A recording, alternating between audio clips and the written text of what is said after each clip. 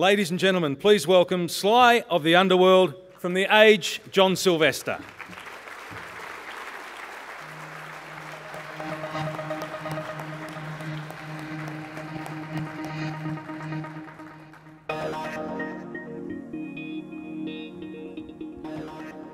Thank you very much. When the Melbourne Press Club Committee asked me to speak, they said you can speak about anything, which is fantastic because my chosen topic is the social, economical and philosophical issues facing professional practitioners in the social media.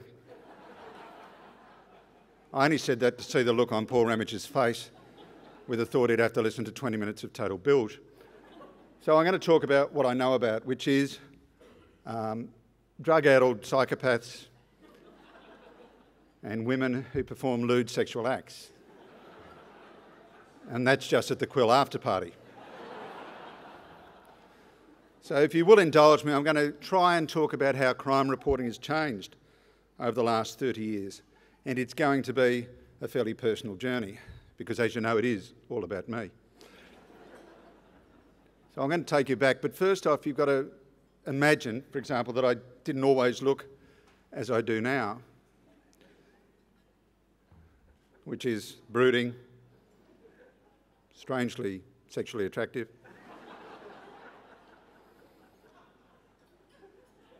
and a Yul Brynner lookalike. If you go back to 1978, I looked totally different.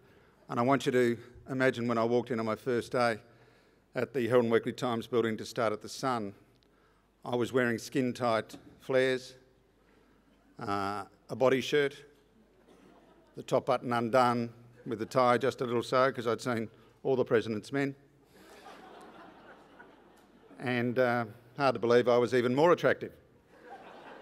Now, I don't know what you're laughing about because I tell you I did have the best bottom in journalism. You could eat your dinner off it, it was that good. So I walked into my editor's office, John Morgan, and I said, "Where's my office?" He laughed.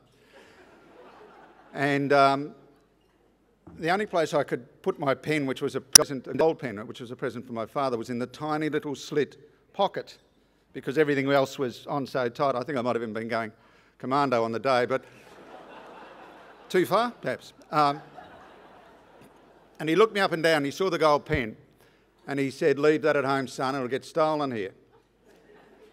And I thought, you cynical old bastard. And 3 days later, it was stolen. So I learnt my first lesson in journalism, listen to your editor.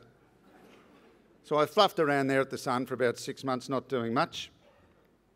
And finally they said, "You better go up and have a look at police rounds on rotation." Now, police rounds in those days was a small little office in the Russell Street building, the building was actually built to look like the Empire State Building. So I went in, turned right, and there was the Herald and the Sun room. And it was the first time I'd seen a real live police reporter, and his name was Jim Tennyson. And I didn't actually see him because he was enveloped in Marlboro cigarette smoke and had a large glass of malt whiskey, which surprised me because it was 10 in the morning. And he said, "Welcome to the biggest round in the biggest paper in the big country." And then he promptly hopped on a desk, got 3 phone books and fell asleep. So I didn't know really what to do. I sat there for a while. And then another bloke arrived. His name was Geoff Wilkinson. And he was very neat and very dapper. In fact, he was the neatest straight bloke I've ever seen. He mumbled something and he wandered into his cubicle. And when I say cubicle, Battery Hen would have resigned to work in there. But he showed me the art of multi-skilling. He had 2 telephones in those days before mobiles. One was a 1837 was the extension, the other was 1601. He had a battered old Imperial typewriter from World War II, and then he turned on the police scanner and his little transistor radio so that he could simultaneously listen to a bashing in Broadmeadows and the last leg of the races at Benalla. And as was his wont, he lost both. But he gave the second law of journalism, which he told all of us, which was be right and assume nothing. And that stuck with me and a generation who went through that period of tutelage with Geoff Wilkinson. Police rounds in those days was a lot different. There wasn't the media monitors as such. And one day a member of the armed robbery squad, Graham Crease, walked in and said, "Would you boys help us out in a lineup?" Now, we're all about the same. We're in our mid-20s, Polacco shirts, polyester pants. We took our ties off and we went upstairs, and my heart sunk because sitting in the corner was a bloke and he looked like death. He was 5'2", he had ripped jeans and he was black. And I thought, you're kidding. You can't put us up against him as a suspect. They said, "Don't worry, boys, he's a visiting detective from Papua New Guinea." 2 days later, he was hospitalised with alcohol poisoning. So we go into the auditorium, and I started to jerry about what was going on here because there was a guy there, he had runners on, he had no laces, he had black stovepipe jeans, he had a black T-shirt, I think it was Black Sabbath. He had the beginnings of a black eye, and he had a mullet, and he had that fashion statement that never really caught on, which was the little tear tattoo and the little tear here, that star here. So I thought, you might be the suspect. So I thought, I stood next to him, and it was a bank robbery in Clifton Hill. So in comes the bank manager, and he walks up and down, and I could see in his eyes that he recognised this guy. But he said, "I can't help you." I later found out that that bank had previously been robbed. So I thought, this is not too good. And in came the next person, which was a 19-year-old female teller. And she looked green as grass, and I thought, well, maybe we can help this process and speed it up a bit. So as she walked along, because I was next to the suspect, I started just to go, warm, warmer, hot, and then made some sizzling noises. And sure enough, she picked the guy. He got 12 years, and we got a slab of Crown Lagers. So you see, that's how the justice system worked back in those days. The armed robbery squad was certainly different. There was a parking officer who tried to become a policeman, and he'd failed, so he had a set against them. And in the back of Russell Street was the car park at Mackenzie Street. And he used to go there and try and book off-duty police's private cars. Now, the armed robbery squad weren't happy with that, so what they did was they used an exhibit, which was a high-powered air rifle, and they started to actually snipe at him while he was doing this. And for a fairly tubby fellow who was quite robust, he would be doing sort of combat roles and putting these things on there. He was the only parking officer ever entitled to march at Anzac Day. But eventually the police tired of that, and he was arrested with resist arrest, assault police and a few other things, and that was the end of him. In that office at police rounds, there were these files, and so you could go back and you could read stories by the greats, Hugh Buggy, Seton Ashton, Alan Dower, all these legends, and it became quite clear that police rounds hadn't changed. The stories were written the same way, only the make of the car changed. The armed robbery, the bandit escaped in a Model T Ford, a DeSoto, a Studebaker, and finally a Commodore. So we were writing stories the same way they'd always been written. I'm sure it was a pretty hard living life. You worked hard, you played hard. I read recently that the Canberra reporters of the day had a 17-hour lunch. Fantastic. We had a word for that at police rounds. We called that brunch. But the world was changing, even though we didn't know it, because the old crooks, the people who lived locally, would do a robbery and then go to their pub, have a mixed grill, stagger home with 2 bottles of Abbott's, and the Sporting Globe was going. What we were getting was drugs, and we were starting to come into an area of organised crime, sophisticated crime, and corruption. And thank goodness that there was somebody like Geoff Wilkinson at The Sun who was able to grasp that. Now, most big changes in the media that you've seen come in degrees, but I can tell you when it happened, when we morphed from just simple cops and robbers to investigative work and corruption work, and it was May 1979. Geoff, as chief police reporter, was never a byline bandit, and he would always allow his reporters to make the running. In May 79, 2 bodies were found in a shallow grave in Rye, Isabel and Douglas Wilson. And the reporter of the day, who was made the running, he probably had 2 or 3 page 1 leads, and he wrote them in the traditional style. Police were baffled, evidence went to forensic, seasoned detectives were kicking indoors. And I remember on a Friday, he was full of his own self-importance and beer from the happy hour at the police club. And he came into police rounds and he looked at Geoff and said, "Hey, don't worry about that story, I'll cover it next week." And I remember Geoffrey's eyebrow rose about 2 centimetres, and I thought, this could be interesting, this will be trouble. And so I watched with interest, and that Monday there was a page 1 lead in the Herald Sun that said Isabel and Douglas Wilson were in fact police informers on a major drug syndicate, and that that information had been leaked to the syndicate, and that's why they had been killed. He said it was the Federal Narcotics Bureau. The Minister of the day, Wal Fife, made a statement saying that it was nonsense and that Geoff Wilkinson was a fantasist and a cross-dresser. Well, he might have been half right, but regardless of that, Geoffrey always took Monday off because he liked to go to the trots and then he'd go home and watch the television series The Sweeney, which either showed he was quite pathetic or pretty dedicated to crime reporting.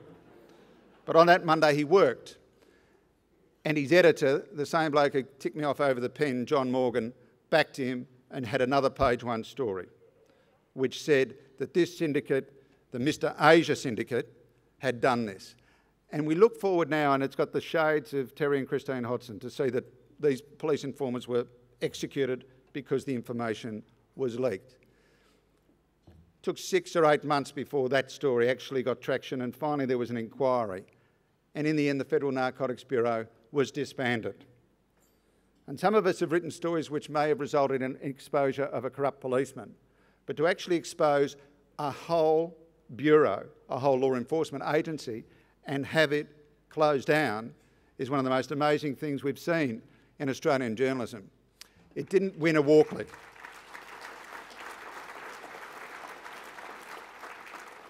It didn't win a Walkley, it should, and if there was a retrospective gold one, he should get one tomorrow. And that's all very well, that's great, yeah, blah, blah, blah. You've actually just closed a law enforcement agency. But the true mark of a crime reporter is the ability to nickname crooks. But without that, you're just a passenger. And there was the occasion where there was a series of armed robberies in the bush in winter. TABs, banks, places like that. And the police reasoned, you would think sensibly, that the reason the bandit was doing it was because he could escape in the cover of darkness. That's why when daylight saving happened, he wouldn't do anything. So Geoffrey started writing these stories and nicknamed this fellow the After Dark Bandit, which was a great name. But Lindsay Murdoch of The Age was horrified to think that the Sun had nicknamed this crook. So he looked at the security pictures and saw that on one occasion the offender was wearing a gorilla mask. So he started to call him the Monkey Face Bandit, which sounds more like a biscuit. So that was never going to work, and finally Lindsay had to admit defeat and started calling him the After Dark Bandit. The truth of the matter was that the offender did it in winter because he was scared of snakes. And if you nicknamed him the Scaredy Snaky Bandit, that was never going to work at all. And the reality of the story is that it was not one, it was two. Peter K. Morgan and Douglas K. Morgan, twins, who were doing these jobs in one of the most fascinating stories in Melbourne crime. And Geoffrey wrote letter and verse on the twins, the whole story, and even today, 20 years on, he remains in contact with the police who were involved in it and both Peter K. and Douglas K. Morgan. So that is contact journalism. Finally, Geoffrey decided he'd had enough of this and he went down to become Deputy Chief of Staff at The Sun, which during this period of time he would ring us up and annoy the shit out of us because he wanted us to write page 1 and always relied heavily on the crime stories. And when he decided to move, he was actually headhunted by the Chief Commissioner of the day, Mick Miller. And Mick Miller said, I want somebody who is going to behave like a journalist, who is totally honest. I don't want another copper. I've got 8,000 of them. And Geoff became the media director. And while he would whinge and whine and carry on if he thought things were not done in fairness to the police, there was one thing: he never lied. In those days, the only spin was the police rounds car at 3 in the morning. He did the job the way it should be. And he did something else. He got a Churchill Fellowship and he headed overseas and he came back with a little idea called Crime Stoppers. And that means and that has now been embraced in every state of Australia. And the funny thing is that Geoff Wilkinson is responsible for the arrest and conviction of more criminals than any single policeman in the history of Australia.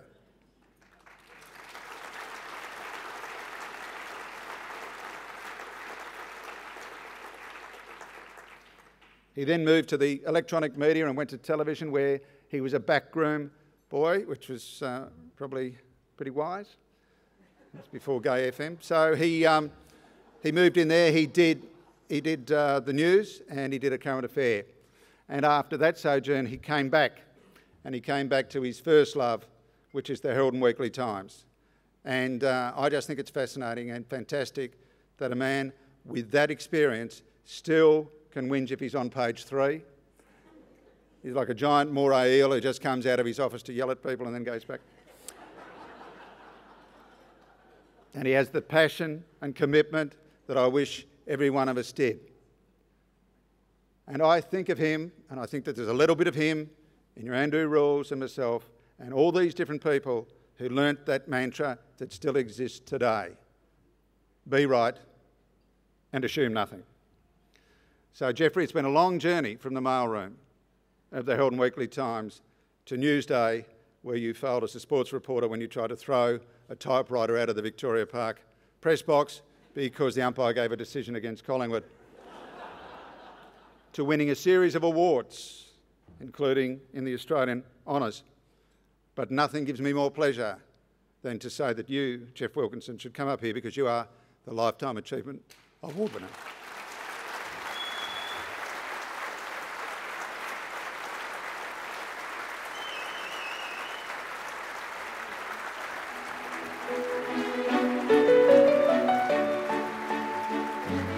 I've known George since 1969. Looks, I know, Geoff, isn't it? I know it's Geoff, but actually, George and I worked on Newsday in 1969.